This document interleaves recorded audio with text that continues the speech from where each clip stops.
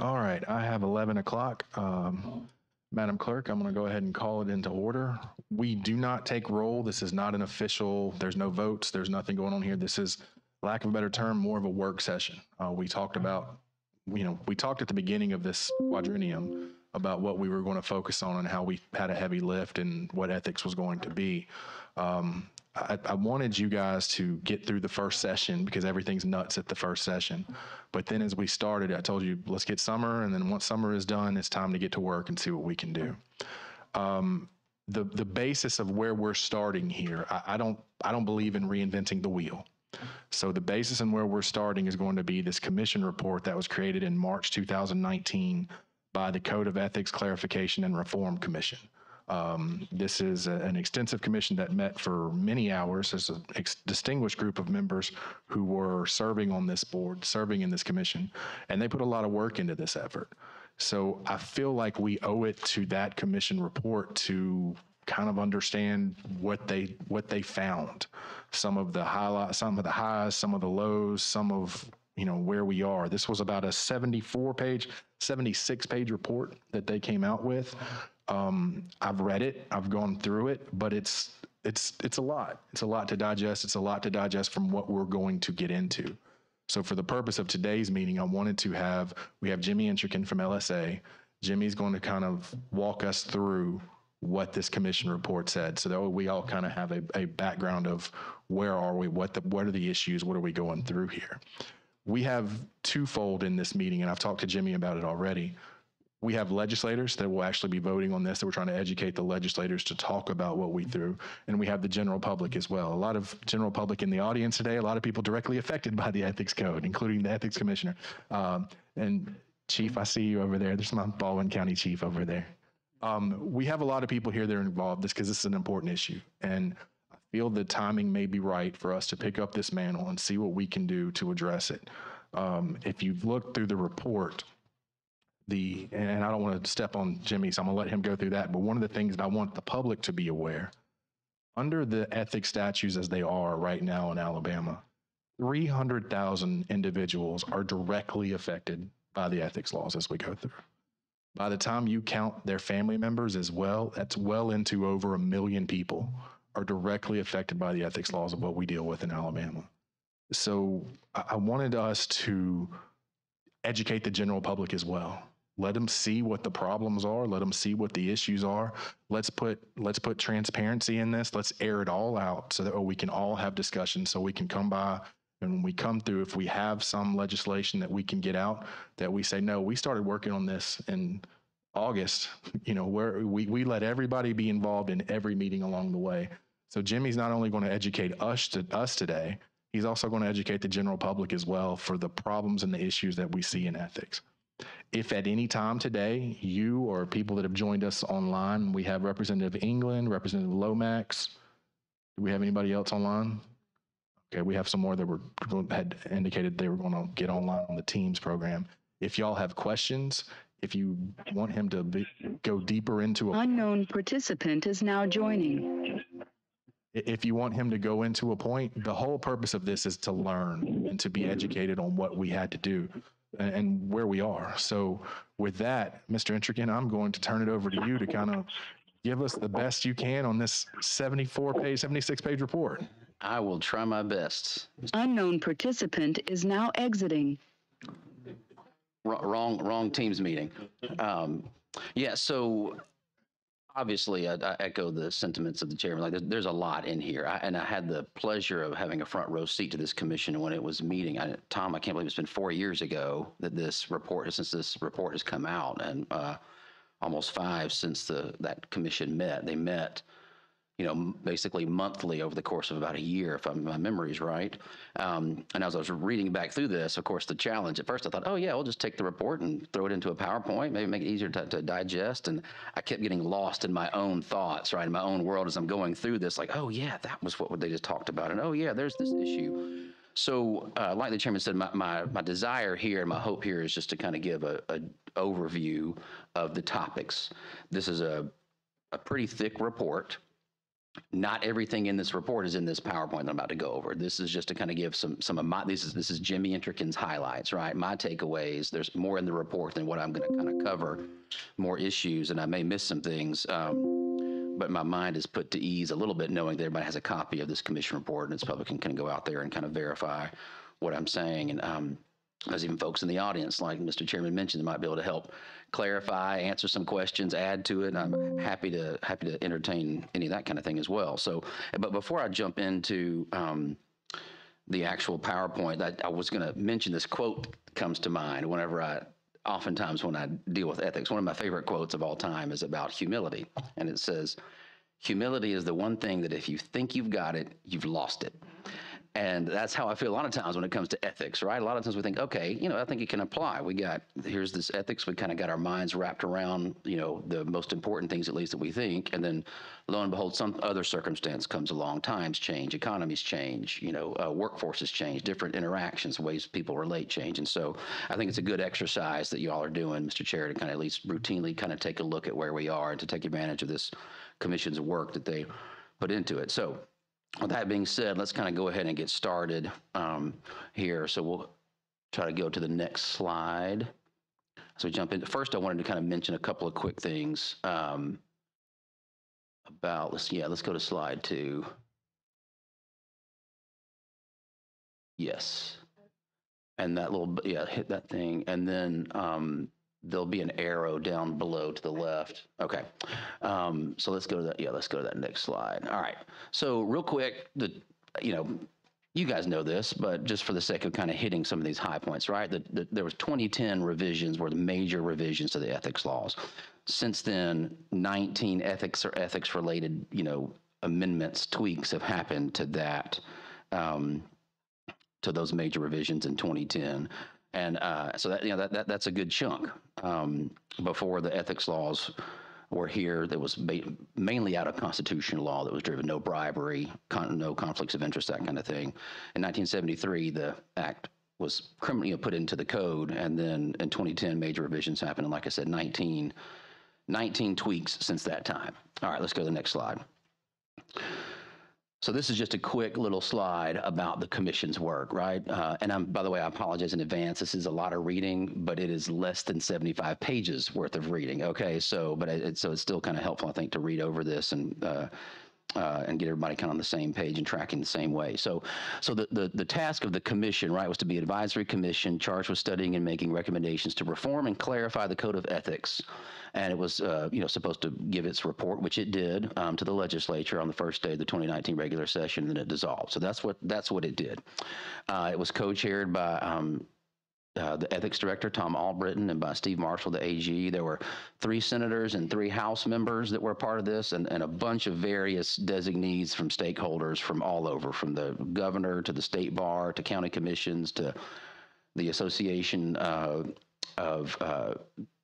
executives, and the press association, 23 people at all. So it was a very much so a wide assortment of folks from like I said, stakeholders from around the state that had interest, that had knowledge, that had expertise, and I think everybody brought a lot to the table. So, okay, let's move on to the next slide. And sorry, y'all, we don't have a clicker, so we're having to, Vaughn is doing excellent work over there, trying to work with me and click through this. So, okay, there was 5 main areas of focus, right? And yet again, this is in the report. You can kind of go through these sections. These 5 areas were things of value, which were colloquially referred to as gift ban. So you'll see the word gift ban. If you hear the word gift ban, at least when in the commission report, if you take a deeper dive into it, that's kind of what it's talking about, is these the thing of value restrictions, meaning, okay, what can be given, what can be solicited, what can be received, what can be exchanged between, as we'll see, public servants, which is elected officials, appointed officials, and staff, right, employees, and principals and lobbyists. So the next section is we covered the definition of scope of principle. That took up a lot of time amongst the committee. We'll get into that. Number 3, the definition and scope of conflicts of interest, which permeates the entirety of the ethics laws and the purpose of the ethics laws, as we'll get into later. Revolving door, which is referring to both legislators, public officials at all levels of government, although it kind of originated with more of the legislative arenas from leaving their public service and entering into private service. And that was a topic that was addressed there. And then lastly, we're going to touch on, if we have time, some disclosure requirements for statements of economic interests. So those are the 5 main areas of focus from the commission. All right, let's. First thing we're talking about is the gift ban.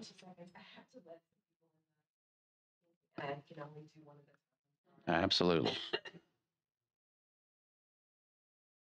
While she's doing that, I'll mention this, that throughout this report, at the end of each section, there was statutory recommendations that were made, proposed like, hey, here's something you can do in statute. Many times there were alternatives given without one specific said this was the unanimous consent of the committee. Instead, a lot of it was, hey, here's several ideas that we discussed and came up with for your consideration. Now, I did not include that part in this PowerPoint. So a lot of I did some, but a lot of the statutory drafting is in the report that you can take a look at and see, especially if there's a particular topic of interest that you want to take a deep dive into at some point, after this meeting, before the next meeting. But that would just have been, there's already going to be a lot of reading in this presentation, and so I didn't want to add that to it. Plus that just creates all kinds of questions, and you have to kind of think through, well, what did it previously say? What does this say? What are the changes? That kind of thing. So for the sake of time, that is in the report, but there's not a whole lot of it's my takeaways from what those changes were, not necessarily the express statutory language, which you can look at that at a different time.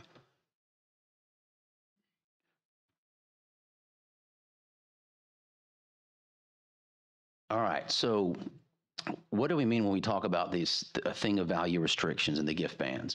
So lobbyists and principals are prohibited, and the statute section is 3625 5.1.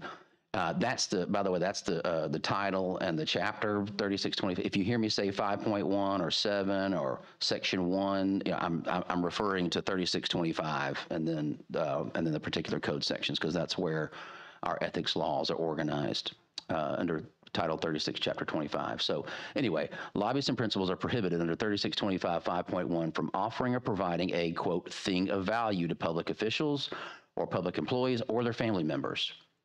And the inverse of that applies too. Public officials and employees and their families cannot solicit or receive things of value. So talking a little bit more about things of value, right? So this broadly includes any gift, benefit, favor, or other item of monetary value. And that comes from the definition, section 134. So I didn't underline any, but I probably should have, because it's a very broad, inclusive topic here. But it has 18 exclusions, and some of those exclusions have exclusions within those exclusions, right? And they have active circumstantial terms that attach possibly or possibly not to those exclusions. So that's what we have with our, that's what the commission approached this is they understood, okay, this is a broad term with a lot of exclusions. All right, let's go to the next slide. So some examples of those exceptions or exclusions are campaign, inauguration contributions, gifts from family or friends, and here's that term, right? Under circumstances which make it clear that the gift is not motivated by official position. So there's a little bit of the terminology thrown into the definition, right? The actual terminology. You've got items of de minimis value, and de minimis is actually defined elsewhere, and it actually can be modified by CPI adjustments. I believe the Ethics Commission has modified it recently because of the inflation rate. Anything for which the recipient pays full value. Loans on terms generally available to the public, employment compensation earned in the ordinary course of business, as long as the circumstances show it's unrelated to public service. Food and beverages for educational functions, widely attended events, economic development functions, and then outside of those specific events where the educational events and widely attended events is a separate exclusion for food, beverage, meals, that kind of thing from a principal or a lobbyist that are $25 per meal for a lobbyist with a $150 annual cap, and then $50 for principals with a $250 annual cap. So those are some examples of the exceptions that are included. let's go to the next slide if we can, which I think should be the notable exceptions. So here's some things out from the report that the commission identified as, okay, here's some things we kind of want to take a look at. Number one was the broad definition with the numerous exceptions. And they're all contained within the definition section instead of necessarily being put in the active provisions of the act. And, if you talk to legislative professionals, drafters, that kind of thing, in fact, we had somebody come and speak to us, a federal judge. One of the point and the takeaways from to our LSA lawyers was, hey, when you're drafting, it's for somebody that may not be familiar with it, looking at it for the first time, might be easier to make the definitions as simple as possible and put what you actually want to prohibit or not prohibit in the actual embodiment of the operational provisions of the statutes and the codes. And you'll see that ends up being one of the recommendations that we'll get to on the next slide. But so you have that, then you have the use of the language was sometimes vague or ambiguous under certain circumstances. And I want to reiterate that phrase right there, under certain circumstances, right? Sometimes, well, actually I would say a lot of times, the commission would consider, and maybe you all consider this as well, like, okay, a phrase in the ethics code makes sense, maybe, in a lot of ways, maybe even 90% of the time. Then you come across one circumstance where it's like, oh, wait a minute, well, under that circumstance, this phrase or this language doesn't necessarily, specify exactly what should be done. So that's what we mean by, vague or ambiguous under certain circumstances.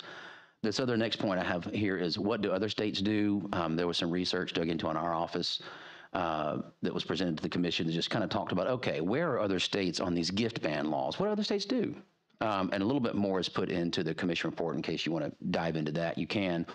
But in summary, so a few states have zero tolerance policies. That's no cup of coffee was the phrase that we use. Like, yeah, you just can't provide anything, period. No cup of coffee, no nothing. On the other end of that spectrum were a few states that have restrictions that basically are hardly any restrictions, right? As long as there's full disclosure and no quid pro quo. So just a couple of big kind of foundational rocks in there, right? But other than that, it's like, okay, it's all fine as long as these two things as long as there's no corruption and as long as there's full disclosure of everything. And then there's most states kind of fell in the middle.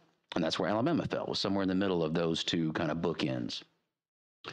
Another kind of takeaway was that was discussed by the commission was there was no distinction between penalties for actual corruption versus areas of only potential corruption or maybe even perceived corruption, right? So, and this was in particularly discussed in this particular area because you're talking about a meal possibly, right? A meal. Well, what if that meal goes over by $1? What if it goes over by $5? What if it goes over by $10?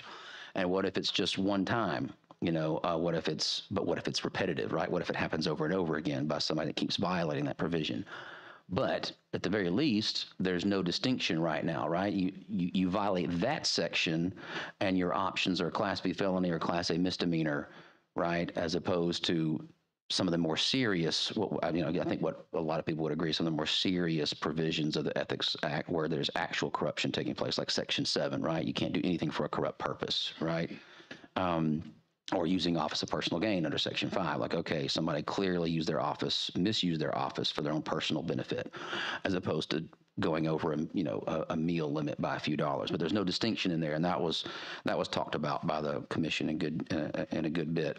So, the commissioners and the chairs kind of realized that maybe this is a kind of a takeaway from the report, that maybe there'd been a little bit because of that harsh lack of distinction, that sometimes it could be watered down to help prevent, catching too many small fish in a net that wasn't intended to. So as we'll see, the committee looked at trying to address that. Okay, so let's go to the next page. So on this slide, we have some of the proposed statutory changes that was identified in the report, right? So, and I'm just going to kind of go over these again. Sorry for the reading, but so replace the current definition and its 18 exclusions, and the operative statutory provision, which is 5.1, with more of a kind of streamlined, consolidated, and maybe standalone may not be the best word for it, but a streamlined and consolidated version, right, of the gift ban statute with fewer exceptions, right? Let's kind of streamline this, get to the heart of what should be banned, what shouldn't be banned, and have less exclusions, more clarity, less exclusions. They recommended prohibiting public employees and officials from soliciting anything but a campaign contribution from a lobbyist, including subordinates of a lobbyist or a natural person who is a principal. That wasn't a distinction that was made before. But, sometimes a principal, as we'll kind of get into, could be a business, it could be an individual. Okay, well, if the principal is an individual, then they thought it might be good to add that to the list of what is prohibited. And the idea here was to make it just a little bit more clear. Hey, we're banning everything, right? We're banning anything, but clarify between who a little bit more clearly, and then provide fewer exceptions and make those exceptions more clear. So another recommendation was to eliminate the lobbyist and principal meal cap distinctions. I mentioned earlier, 25, 150 for lobbyists, 50, 250 per year for principals. One of the recommendations was just get rid of that and keep the same meal cap no matter whether it's a lobbyist or a principal. Next point was establish additional guidelines and distinctions for business relationships that were established prior to the public service versus after beginning the public service, right? And that's something that I tend to come across from time to time in my position as general counsel with LSA. Was like, okay, well, should we have the same standard, right? It's a little bit easier to address, in my opinion, if it's before, right? When you're talking about establishing circumstances that make it clear that what's happening is not because of your official position, then it's a little bit clear if it was before. But what about afterwards? Should we have different standards for or a way to analyze things for after friendships that get established, for instance, after relations that get established after you enter public service, and the gifts that are exchanged in relation there too. So next you have the recommendation to establish specific and graduated penalties for gift ban violations. Keeping the Class B felony punishment for intentional violation, maybe having a graduated punishment scale, right? Violation scale from there on down to incidental isolated cases. As you can see, that's kind of listed more in some of the recommended language in the actual report. A lot of conversation was given as to what constitutes an intentional violation. Right now, and that's kind of its own separate topic, which it kind of permeates throughout all of the ethics laws, but it was particularly addressed in this particular section pretty good bit. So what does that mean to constitute an intentional violation? Right now, intentional violations, I believe, under the Ethics Act are the Class B, and then there's various forms of Class A misdemeanors. But the question is, okay, well, if it's intentional, what does that mean? If it's not intentional, what does that mean? And how do we get into that? So, in fact, I will mention this in the language that's in the report. There were, I would say, pretty good consensus on, hey, we think this is a good idea for how to revise the gift ban statute, streamline it, modernize it, make it a little bit more, clear. There were, however, one portion of that was this section right here, what constitutes an intentional violation. And there were 6 different alternative statutory proposals given for that one particular area, right? 6 different versions, because there's just a lot of nuance involved. And there's a lot of, there was criminal lawyers there were civil lawyers there were just regular practitioners and stakeholders that all kind of had different ideas and different viewpoints, lenses they were viewing things to help make things understandable to them. So there were 6 different versions, which are all contained in the report, but each of those versions contained a combination of one of 3 elements. Okay, and this is not on the slide. Sorry, it's just it'll be a lot to read, but I got it written right here. So all 6 versions contain one or more of these elements. Element 1: did the person that issued, knew or should have known that he or she was covered by the gift ban laws?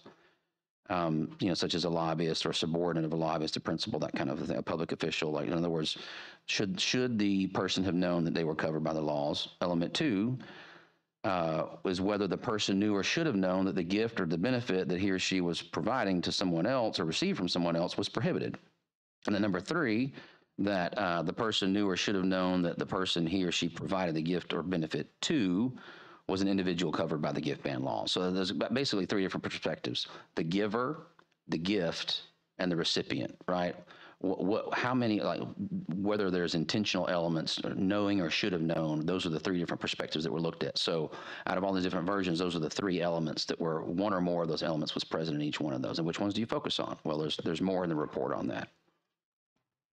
Okay, well, I guess I'll say the last point. The last recommendation was to eliminate the application of the gift ban between lobbyist principals and public service who do not have interest before the same governmental body. That's a pretty interesting point, a pretty forward-thinking recommendation, I think. And that was, okay, well, is this gift ban, like, is it really, like, is it serving its purpose by having a broad gift ban, or is it really trying to protect the potential conflicts of interest, potential using of office of personal gain, potential corruption?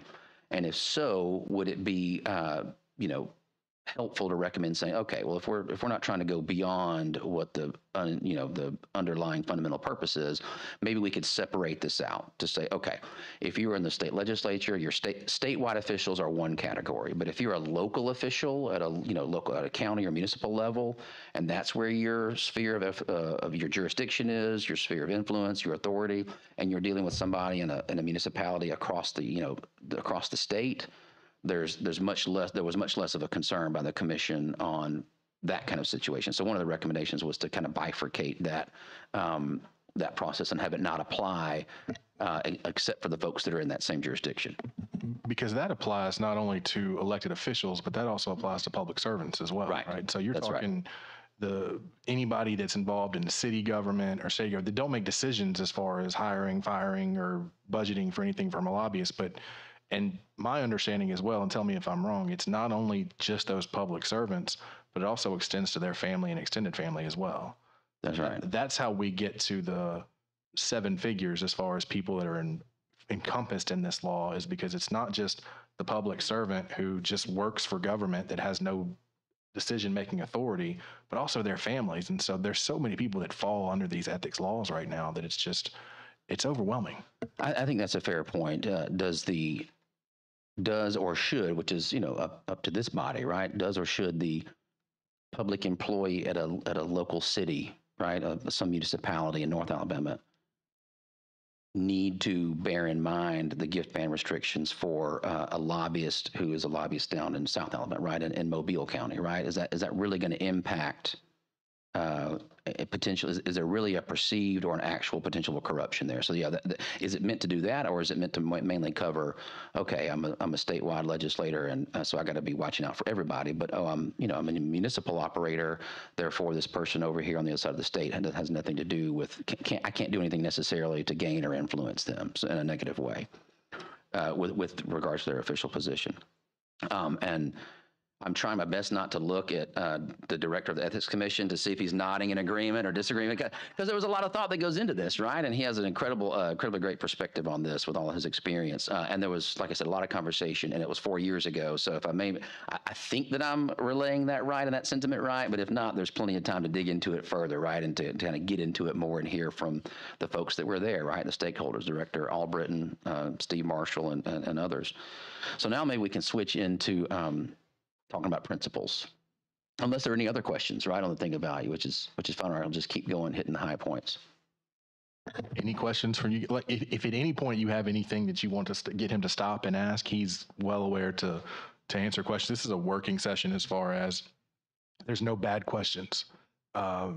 Any information that you have, I guarantee any question that you have, I would be willing to bet you that there is a constituent of yours or somebody that this law affects that has that same question you're thinking, that just don't realize, hey, I wish somebody would ask that question. You clarify, like, we will dive a little deeper into this as we continue through this process.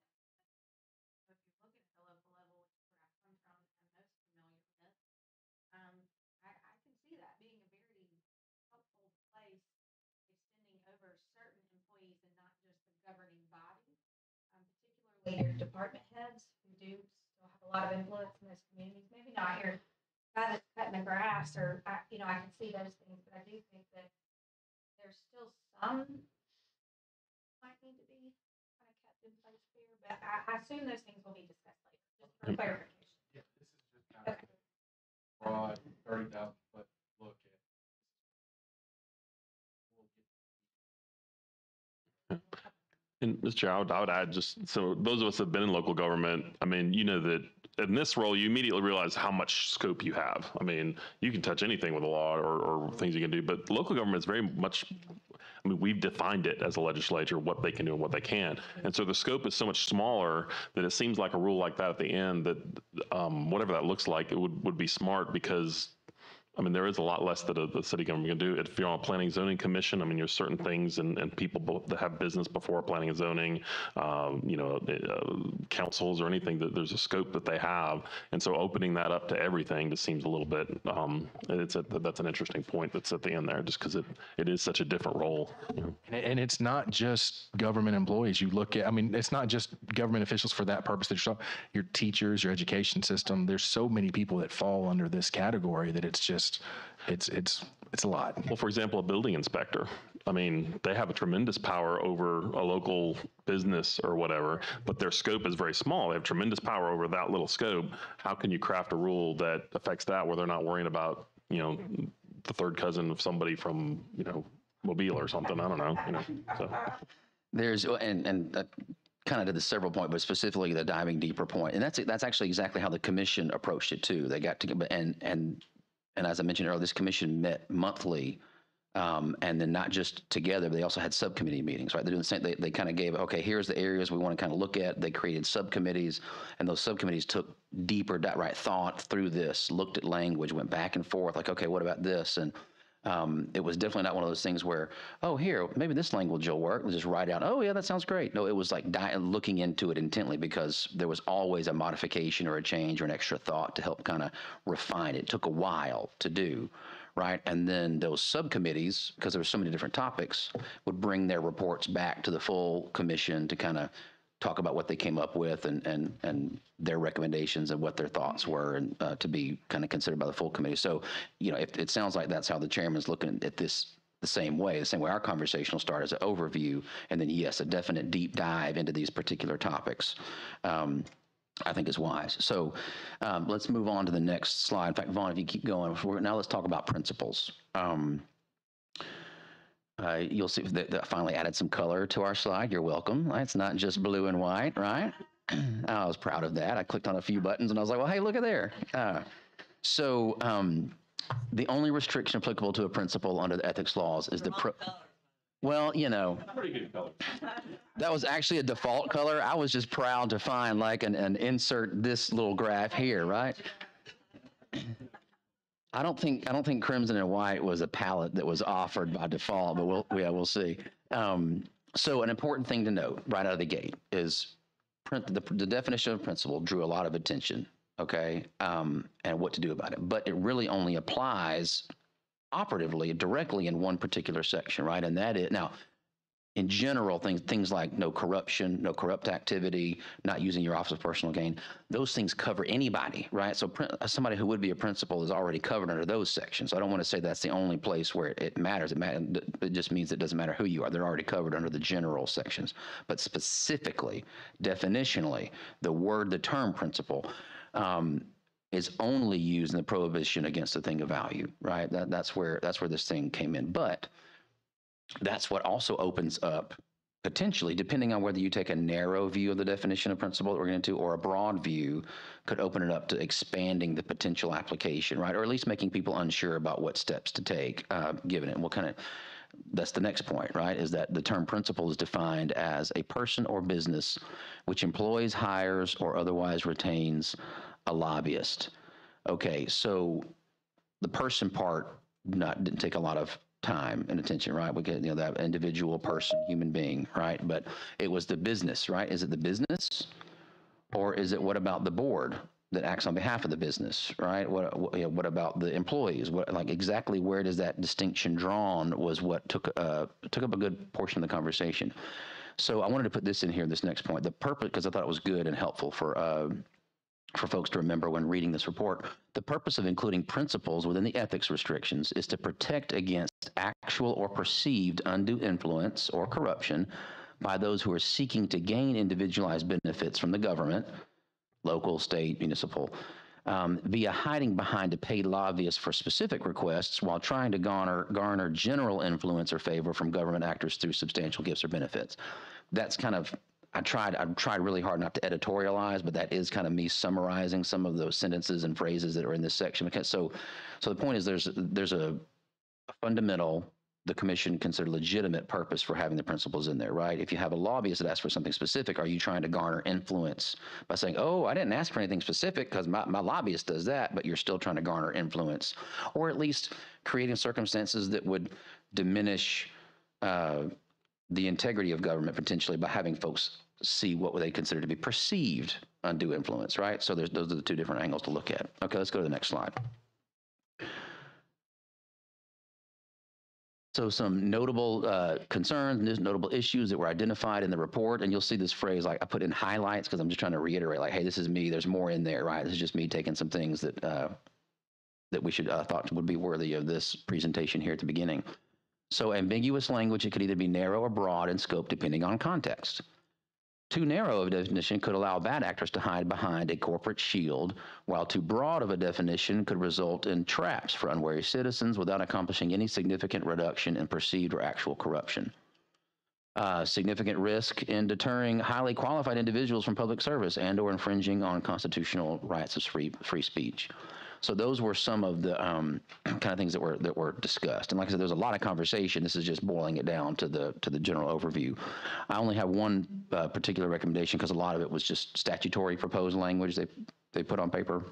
And that was to update the statutory language to provide more clarity and strike a balance between achieving the principal definitions and its relation to the gift ban, its intended purpose, and avoid unnecessary overreach. That was kind of the goal there. Oh, actually, I did. For this one, I put it in here. So let's go to the next slide. So here's not the exact words, but the highlights of the two different versions that were kind of proposed. I'm sorry yet again about all the words, but I'm going to try to read over this. So the version 1, not in any particular order, just version 1 that we had was the points were to take the existing definition and add individuals. So again, let's go back to the person versus a business. And really this applies more to the business that hires. So what do we mean by that? Take the existing definition and add individuals primarily within this business, right? Or maybe it's an independent, maybe it's a third party business, maybe it's a consultant. Like there's all these different kind of entities, but kind of more of the business frame of reference, right? So add individuals who possess significant authority to direct or command the activities of a lobbyist, either on the individual's own behalf or on behalf of a business with which the person is associated. And the significant authority, direct or command the activities of a lobbyist, like what exactly does that mean? That's kind of fleshed out a little bit more in some of the actual statutory drafts that you can look at in the report. But that took up a lot of time and attention. So the next point of the version 1 was to expressly exempt an individual or business that is merely a member of an association that hires a lobbyist.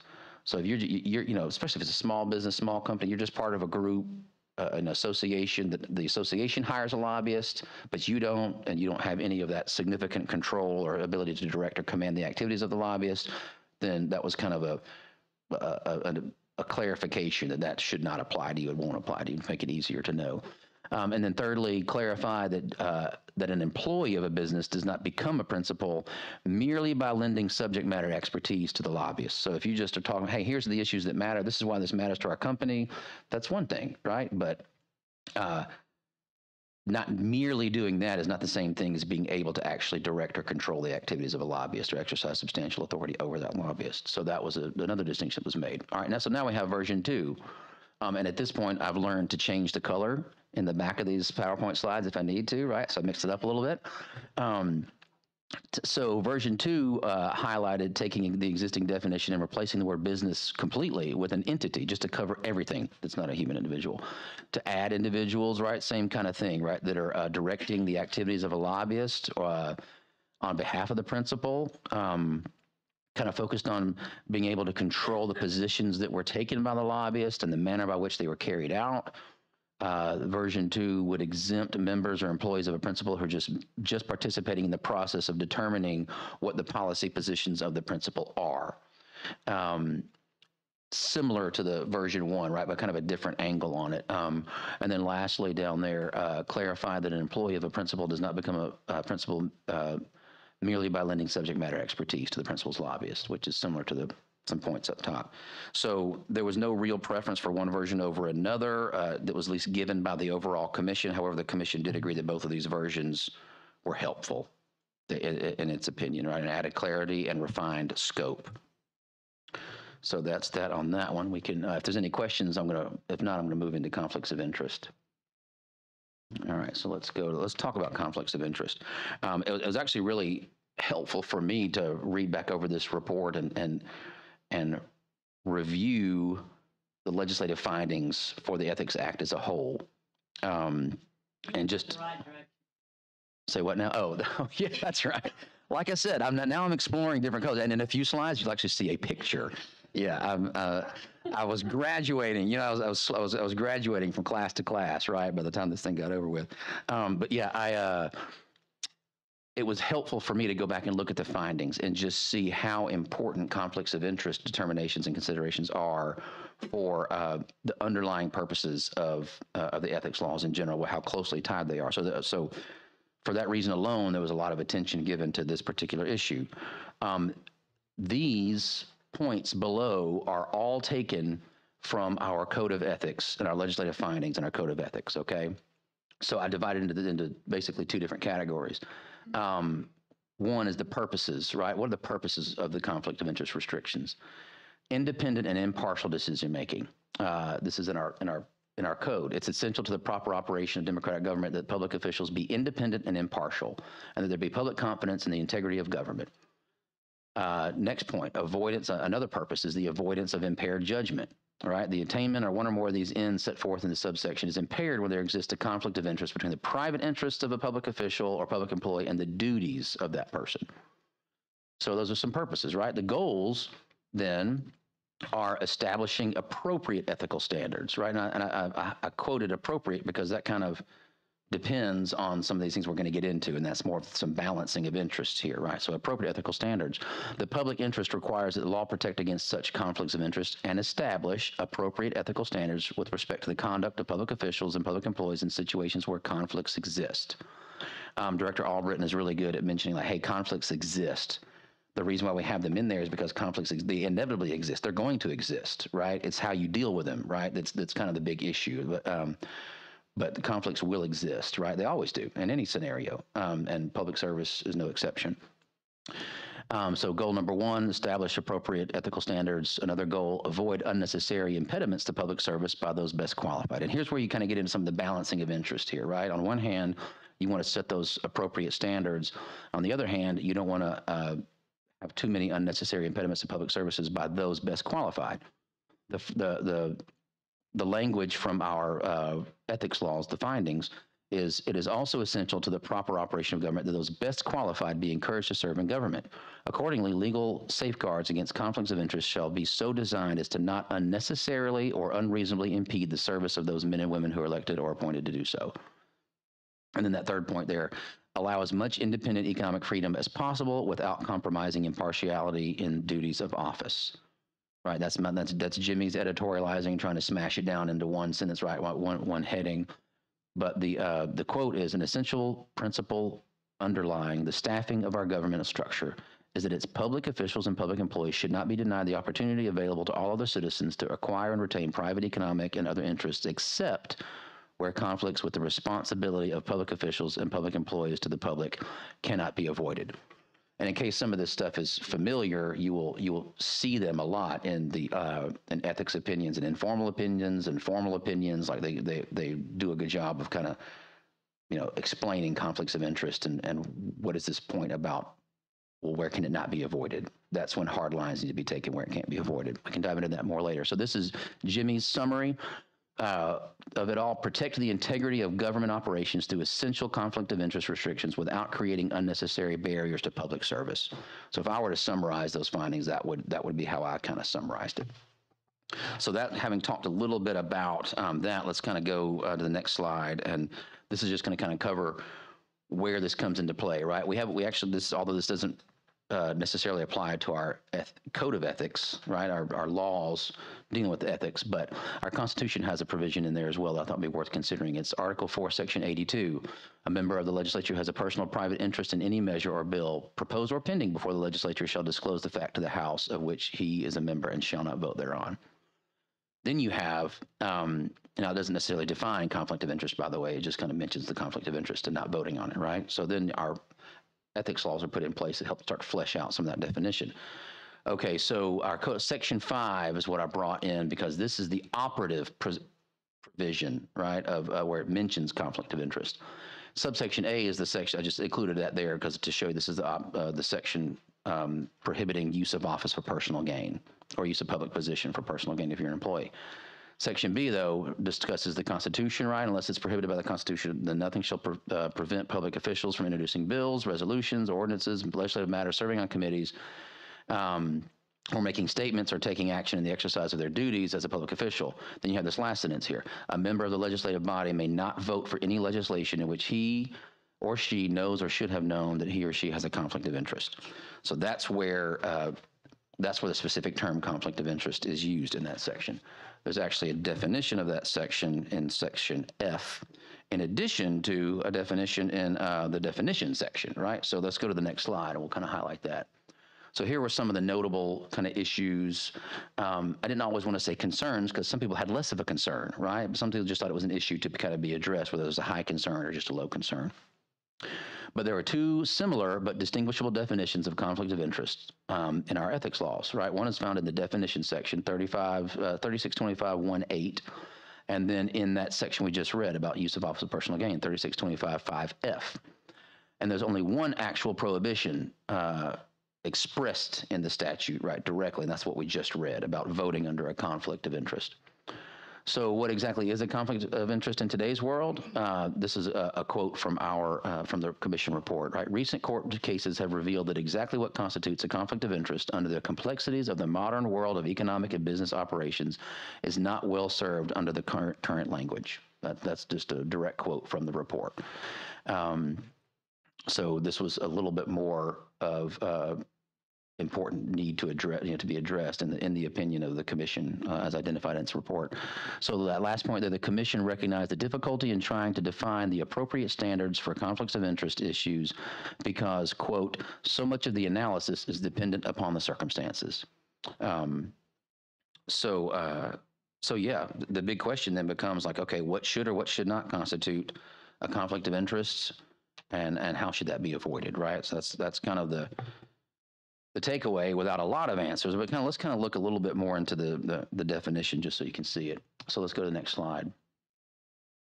So right now under this is in the definition section of our ethics laws, right? This is how it's defined. A conflict on the part of a public official or public employee between his or her private interests and the official responsibilities inherent in an office of public trust. A conflict of interest involves any action, inaction, or decision by a public official or public employee in the discharge of his or her official duties, which would materially affect his or her financial interests, including family members or businesses with which they're associated, in a manner different from the manner it affects the other members of the class to which he or she belongs.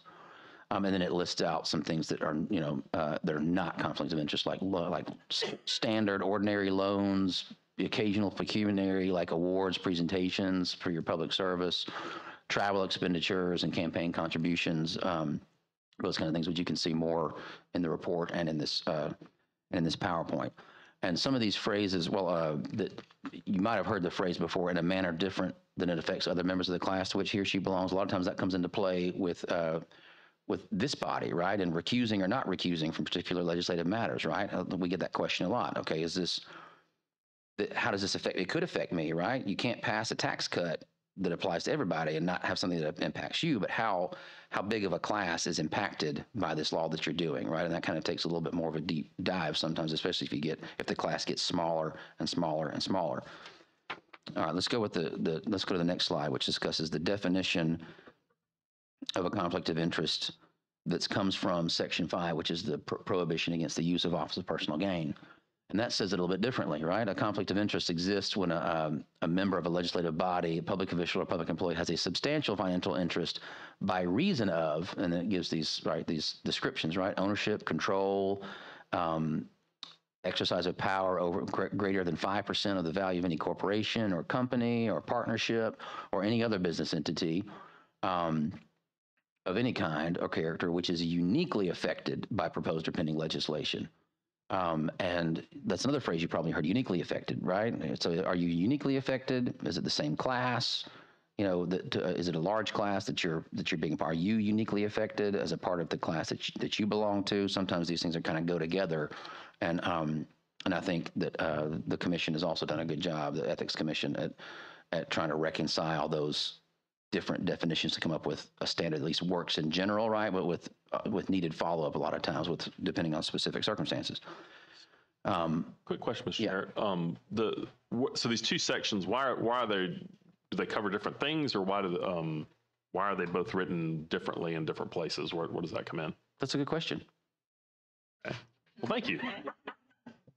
Yeah, it's a great question. I'm being lighthearted with it, right? Uh-huh. So that was one of the issues that was discussed with the commission, right? And in the report, right? Okay, how do you do that? Does that make difficulty in the recent course? Different sections or different things, or are they just kind of both hanging out there?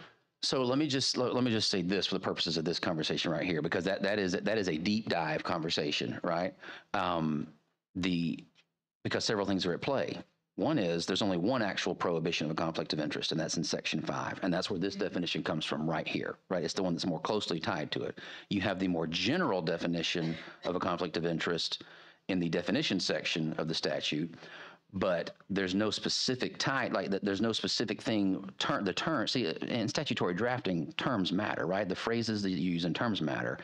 And so the term conflict of interest, when it's used in Section 5, don't use your office for personal gain, does not say, hey, when we say conflict of interest, we mean both the general definition and the specific definition. It doesn't say that, doesn't necessarily tie those dots. And I believe I'm saying this right. One of the things that I think might be helpful, I know I want to do, is review the Ex parte Hubbard case, right, that came out, which is that's dealt with a lot of these issues. If my memory is right, erred on the side of, well, we're going to stick with the definition that's closest of conflict, that's closest to the prohibitive provision, right? So I think they stuck more with this 5F definition than the general definition, but it forced the courts and other folks to kind of figure out what was intended, right? So that's one of those areas. It's a great question. That's why I was having fun with you at first, like without actually answering it, right? It's a great question that can be dived into in as much detail as y'all want, right? At any time. So yeah, that's good. Okay. Let's go to the next slide, unless there's any other questions on that particular one. All right, so now let's kind of look at some recommendations. So point number 1, revise and clarify the conflict of interest standards by doing the following. Replace the existing definitions, and I almost underlined, right, the word S, just to highlight there was, multiple definitions, but it just looked really weird. It looked like I made a typo, so I didn't include it. Replace the existing definitions and references with a standalone conflict of interest provision.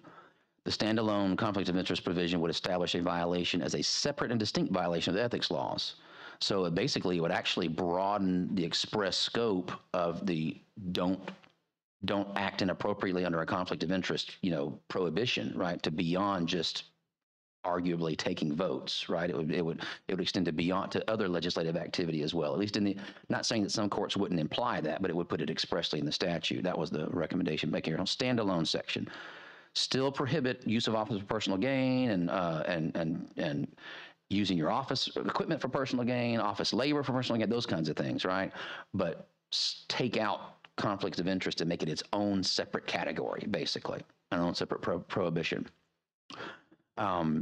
And then add to that, right? So make it its own separate provision, and then require full disclosure of any material financial interest before any public servant, which is a public official, right, or a public employee, could take any action on such matter. So it's a full disclosure requirement is what this is. And I've already mentioned point number 4 here, right, which is maintain separate violations for using office of personal gain. So keep that on it. Keep those provisions. Just make this a standalone provision for conflict of interest. And then correlated to that was revise the definition of a business with which a person is associated. Revise that definition. First of all, that's a long phrase, right? A business with which you're associated. One of the recommendations was to change the term to associated business, for instance, like just something that's shorter, easier to say. But then also, one of the recommendations was to include independent contractors and consultants in there, whatever that looks like, right? Include those folks. Now, we also have some language that's put out in that I'll go over very, very briefly in the next slide. In fact, I won't go over too much at all, but in fact, it's too small to, go forward if you don't mind one slide. Okay, so you can't see this here, right? You can see off to the right where one of the recommendations was to include independent contractors and consultants. Off to the left is a version where I'm going to skip over for the sake of time. Since I've already hit the highlights, right? That's in the PowerPoint. You can see it. You can see it in the PowerPoint, or you can see it in the commission report. Right, this language is right out of the report. So for the sake of time, I'm going to shift to revolving door employment issues. So let's go to the next 2 slides forward, Vaughn, if we don't mind.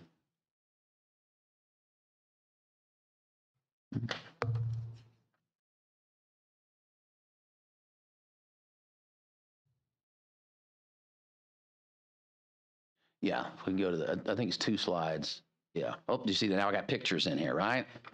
I'm telling you. I'm going to have an advanced certificate in this before too long. I think my eyes were glazing over with how many PowerPoint slides I already had in this thing. I was like, okay, I got to spice it up a little bit. All right, so employment issues. Revolving door generally refers to the practice of legislators or employees leaving public service and heading immediately for lobbying positions. An NCSL 2017 report stated that all but 9 states limit this practice. And so Alabama is definitely in the vast majority of states that limit this practice by establishing waiting periods before a legislator can register as a lobbyist or engage in lobbying activities.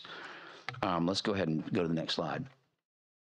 So here's Alabama's revolving door statutes, right? Basically, what we talk about when we say revolving door is a 2-year waiting period. It's not an outright prohibition. It says you got pause for 2 years before you can do these things. It applies to both public officials. It applies to elected officials. It applies to appointed officials. It applies to staff, right? Employees. So there's 3 main categories here, right? Former public officials and public employees are barred from acting as a lobbyist before their former agency or legislative body for that 2-year waiting period.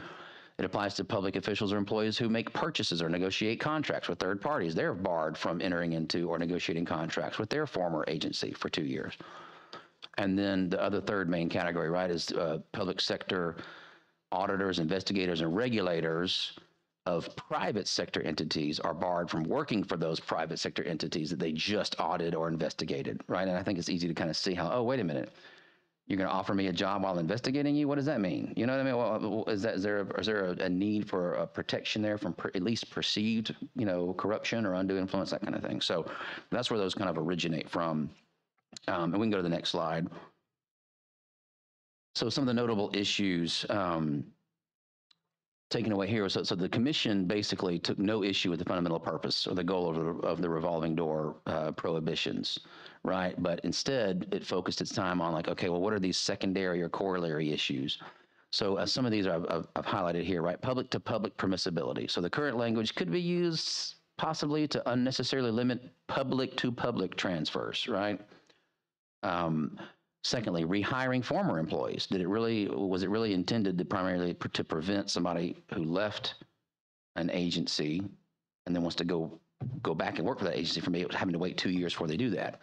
Ambiguous or duplicative language. So there was some of that kind of throughout. It was almost kind of like out of an abundance of caution. There was just a lot of copy and paste in some of these things. And so there was unnecessary language that could create some confusion. So one of the recommendations was kind of throughout that to eliminate some of that duplicative or unnecessary language, and you can see that in the actual report as well. So then there was also some vague language in section 23. I'm going to read my point here, which is it is not abundantly clear from the express language of the text as to whether an elected official may represent a client in any capacity during their term of office at any level of state or local government. The main one here, which probably comes to mind to a lot of folks, is a lawyer representing a client before the judiciary branch. Does that mean you cannot be a lawyer and exercise, your ability to earn your income before any judicial branch while you're in service. There's a big, long story behind 23A and its related issues that don't have time to get in here into today, but at some point we can kind of give you some of the history of where that came from and how it's related to what you do while you're in office. And you may notice 23A is actually not in the code section in with the revolving door, which is section 13, but it's related to it because it's what you can do while you're in office versus what you can do when you leave office. And there's an overall distinction for legislators that that kind of, so when you're in office, you're not supposed to, the idea is not to lobby at all, right? Not to lobby, act as a paid lobbyist. It's the otherwise represent client language. It kind of was throwing folks for a loop, but not lobby. The revolving door for legislative officials is for the remainder of your term. So if you leave office, if you were elected to a 4-year term, you leave office after 2 years, the 2-year waiting period doesn't even start until after your elected term ends, right? So you got 3 different categories. There's a 2-year waiting period after your term ends. There's however long that's left on the term that you got elected to, you got to wait for, right? And then there's the what can you do while you are an active, legislator, that kind of thing. So those are kind of some of the 3 categories of considerations. But let's go to the notable. Let's go to the recommendations section. The next slide. All right. So one of the recommendations was to create a distinction between elected and appointed officials. Do we want the same level of scrutiny applied to appointed officials when they leave, the same amount of time? Let's replace broad, otherwise represent clients with something more specific like represent clients, a private sector client, contractor, or employer. More clearly allow for public-to-public transfers, simplify some duplicative language, allow for rehiring employees from their former agencies. It's funny how I have a big duplicative language in there twice. I duplicative language myself. And then second, all right, and then lastly, right, eliminate some confusion in 23A. Okay, we eliminate that broad term, otherwise represent a client, distinguish between statewide and local officials, right, to make that we talked about earlier, right? Should there be distinctions between local officials and statewide officials? So that's what I've got for that. The next section is a statement of economic interest section, but for the sake of time, Mr. Chair, I'm happy to skip over that. That's very easily a kind of a standalone thing. Senator Orr spearheaded that effort, right, for statements of economic interest, and it was about kind of modernizing, streamlining, kind of adding some more disclosure requirements, basically, is the sum of it, right? Exactly what those are, we can talk about it at a later date if you want to, for the sake of time. That's fine. So that's it for me then. All right. Any questions? I know that's a lot to digest and a lot for us to sit on, and have to thank Mr. Intrican for putting it right at an hour, which is what I asked him to do, so that we would not be too long through this. But as you guys can see, the report from this commission that came out talked about the number of times that vague language is used, that we recognize that there are problems in our ethics laws, and unfortunately, over 1 million people, which is around a quarter of our state, fall under these ethics laws that we have to. We can't just tuck our head in the sand and say, hey, there's a problem, we don't want to address it anymore because we may get bad press or bad publicity from it. We really need to kind of take the bull by the horns and send the message out to people, hey, there's a problem with our ethics laws. It's time to address it. It's time to see what we can do to come up with some clarity through this. My intention for these meetings and for where we kind of go from here, just so you guys are aware, I wanted to give this foundation so that way you can see where the problems are that this commission addressed. Next month, we're going to meet and we're going to talk about some of the legislation that's been filed since the 2010 redrawing of the ethics laws. Some of the good, the bad, the ugly, what happened, what passed, what didn't pass, why didn't it pass, kind of look at where we got to this day. We kind of figure out where the problem is, now let's look into where we go next for what have they tried in the past. We may look at some stuff and say, hey, that's a good idea. Let's bring this back up. And that may be the foundation of what we look at. We may look at something and say, that's terrible. I see why it failed. But we've got a lot of work to do. And we'll send some of this stuff out. We'll send you guys some of the information out to you. Like we sent this one, the PowerPoint that was presented today, we'll send out to you guys so you can have that as well. I want you guys, and when we started this committee, we told you it's a working committee. We told you it's a discussion committee. this has to come from all of us, meaning I don't want it to be a dominant chair position led where if I just say something, y'all say yes, and that's what we get out of here. We really have to work for our constituents to say what's really best. What is the best single instrument that we can come up with to hopefully address some of these issues, because it's sorely needed in our state. I personally believe that most people don't want to violate the ethics laws. If you have something in black and white that they don't want to violate it, it's just the problem is if there's so much gray area, they don't know if they're in violation or not. So I think we owe it to the citizens of Alabama to clear up some of that gray area, to address this in a manner that can actually be digested by the million people that it fall under. And so we can make sure that we go after people for ethics violations that really are the ones, the bad apples that are really trying to commit ethics violations. So that's kind of where I see this going. Next month, we'll talk about legislation that has been filed, and then after that, we'll start addressing and seeing where we want to go with this, or where do we want to have. I anticipate the next meeting, Madam, September 27th at 11. Is 11 work with you guys? Because I figure you can hop in town and get right back out and get back home where you are. So September 27th is that Wednesday at 11 a.m. We'll do this again. If you need to meet by teams, we'll set up teams as well. I just want this. I want this out. I want the public to see it. I want everybody to have the opportunity to be there. So when we come in session, if we have some legislation, when we come in session in February, we've worked on it. We've aired it out. We've talked about it. So that way we're not bogged down in February saying, well, what really happened through here? Do y'all have any questions?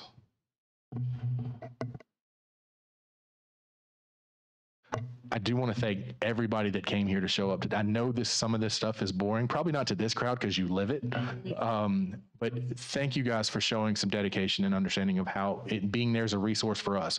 Tom, you've talked to us. Cynthia, you've talked to us. If we have questions to reach out to, thank you for being that resource for us. Chief Stewart, thank you for being a resource to us. And if anything that we can do to work together, it affects everyone, but anything that people are specialized in that have, the more the merrier is my opinion on this. The more input we have, the stronger the bill we have. So with that, Madam Clerk, I'm going to unofficially adjourn us.